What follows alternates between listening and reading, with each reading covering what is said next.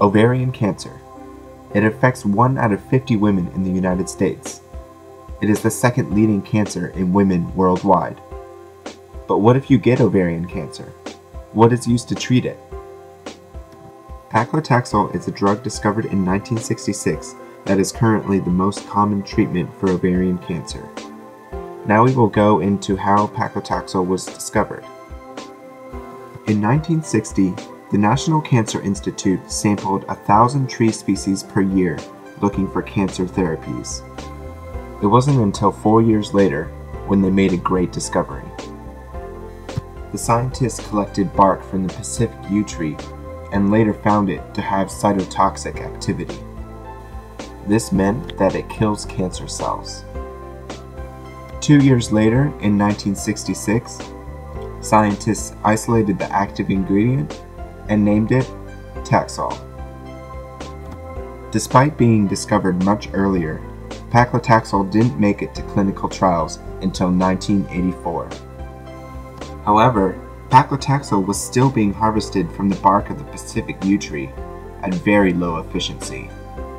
The National Cancer Institute calculated that if the drug went onto the market, 360,000 trees would have to be compromised annually to meet current demand. The National Cancer Institute decided to pass on the project to Bristol Myers Squibb, a pharmaceutical company.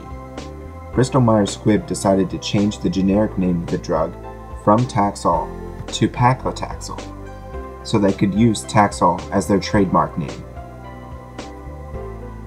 Once they had acquired the project, Bristol Myers Squibb started to research a more efficient way of purifying paclitaxel. In 1989, Robert Holton from Florida State University was successful.